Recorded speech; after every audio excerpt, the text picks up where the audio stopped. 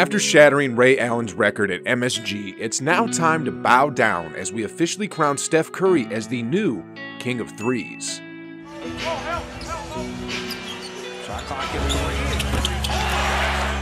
As we begin the reign of the new Sultan of Splash, let's turn back the clocks of time and relive some of his unforgettable long bombs this season so far, and break it down further to see how he victimized each of his defenders. Alright, to kick off the three-point party, we're gonna go with this play against the Atlanta Hawks. You got the Chef here, matched up with Cam Reddish, a McDonald's All-American and Mr. Pennsylvania basketball. But none of that would matter in this play because the Chef is gonna cook him real bad. Reddish face guards Curry to make it hard for him to pull the trigger. Curry then gave him a little shimmy to shake him off, and that's all he needed to do a step back splash despite the hand being in his face. Reddish not reaching, trying to move his feet, Curry three. You better hold on to your seats, guys, because in this next play, Curry did dirty to not one, but two elite defenders from the 76ers. This is Matisse Thybulle, a player that was once hailed as the Naismith Defensive Player of the Year and an all-defensive second-team member. Again, the Chef didn't care how much defensive hardware this guy bagged as he crossed him up pretty nasty when he tried to go over the screen. When Drummond showed up, Curry pulled another casual step back to ice the big man and hit nothing but the bottom of the net yet again. The 6-game road trip for the Sixers. Ooh. Curry separates. And if you think that was nasty, wait till you see this next clip. The poor guy matched up with Steph is Landry Shamet. As he drove hard to the left, the Chef pulled the brakes, and this is what happened. And the right fit. My, oh my. Shamet's knees and ankles buckled, Curry had the separation, and you know what's about to drop next. Roster pieces, uh-oh, look out! Curry, shaking Shamet. After putting Shamet on skates, let us go a bit deeper in range to see how devastating Steph can be, even if he's 40 feet away from the rim. There's only 2.5 seconds left on the clock, and if I'm coaching the Hornets, the last thing that I would want is the ball to be in the hands of the greatest shooter alive. Well, they failed to deny him the ball, so they ended up suffering from Steph's long-range wrath. Curry's gonna put it up, you know that. I wonder what Oubre felt as he walked back to the bench. As we have witnessed in the previous clips, Curry loves to humiliate great defenders, and this next play ain't no different. Alex Caruso is currently ranked the third best player in the league when it comes to pickpocketing, but in this play, the spotlight belongs to Curry as he puts on a show in front of Caruso's face. When Caruso tries to swipe the ball, Curry showcases his handles with a behind-the-back dribble. You have to admire Caruso's efforts here as he tries his best to stay in front of the Chef, but that all changed when Steph flexed his muscles in order to create the space that he wanted, which ended in another step-back splash. The shot fake and then puts his head down and attacks. A lot of contact there. Curry for three.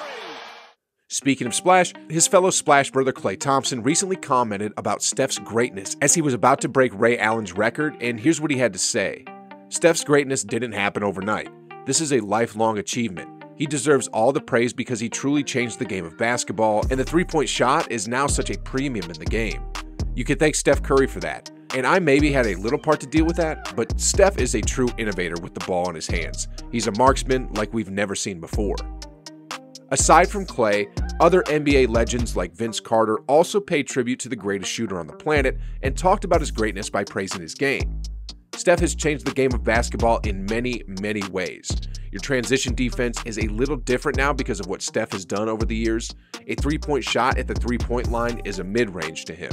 You can easily throw the word around, oh, that was a lucky shot. Well, for some people.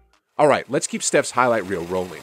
The bigs are usually the type of player that Steph frequently abuses, and in this next play, the T-Wolves big Naz Reid will face this harsh reality.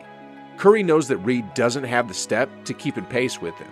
After pulling a fake, Curry baited him with another drive, and at this point, Reid just spun around like a top and didn't know where the Chef went.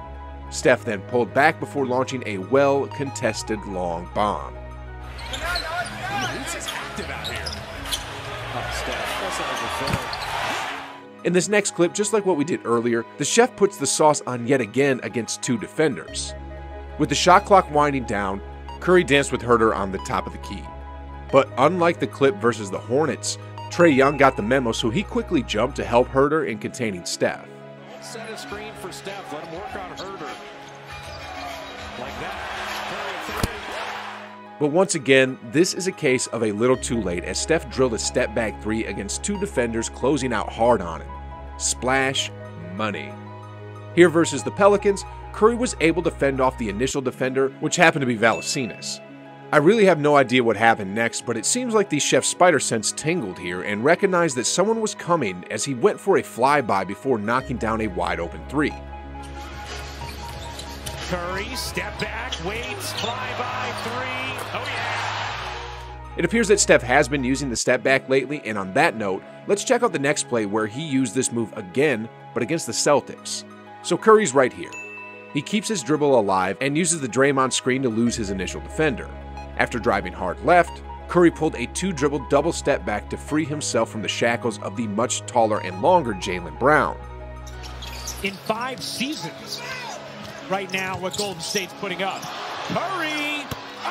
Well, aside from the step back, the chef is also known for toying with his defender and using lethal dribble combos. In this next play, Curry is being tightly guarded way up top. His defender is probably thinking that no matter what happens, he's not going to let Curry get off a shot, but Steph crossed him up pretty well, and despite the hand in his face, Steph just added another victim to his highlight reels. Probably got about another minute and a half for Steph. Meanwhile, in this other ISO play, Curry is matched with DeAnthony Melton, another solid defender in his own right. Curry baited him with a crossover, but Melton didn't flinch one bit. But when he went up to him, Curry then pulled a behind-the-back crossover combo to put Melton on skates before launching a high arcing three using his quick trigger. Someone help. Looney had to help there. Steph Curry, step back triple. Alright guys, to cap off this Steph Curry's greatness appreciation video, we gotta break down his record-breaking 2,974 three-pointer back at Madison Square Garden. Right from the get-go, you can feel that Curry wants to break the record right away. When Wiggins got a double on the block, he was able to successfully locate Steph on the run, and as you can see here, Curry didn't want to prolong the situation as he tiptoed back beyond the three-point line, gathered his feet, and let it fly. Guarding it from the start, Wiggins. Again, here's Curry for the record. It's good! Looking back to that memorable moment, Steph Curry reflected on his thoughts leading up to that magical night at MSG. It was a beautiful ending to this last week. The build-up to getting this number, it was a special atmosphere. I knew the Garden would deliver just in terms of how iconic this place is. I can't say it enough. I appreciate so much the way the fans embraced the moment with me and let me kind of get lost in it. I could feel it. Once I took the shot on the wing, it just felt good, looked good. It felt like we were at home. It was a special moment for sure that I appreciate and I'll remember for the rest of my life.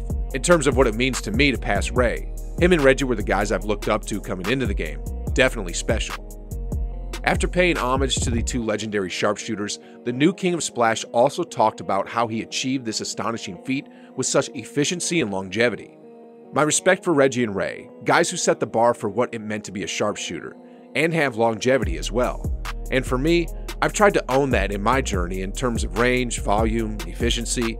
All those things go into it, so I pride myself on shooting a high percentage. I pride myself on allowing that to help us win games. And now I can pride myself on the longevity of getting to that number that Ray set and hopefully pushing it to a number that nobody can reach. We'll see what happens. Steve Kerr, the current title holder for having the highest three-point percentage in history, was also in awe when Steph broke the record, and here's what he had to say. The moment was spectacular. It was an incredible shot.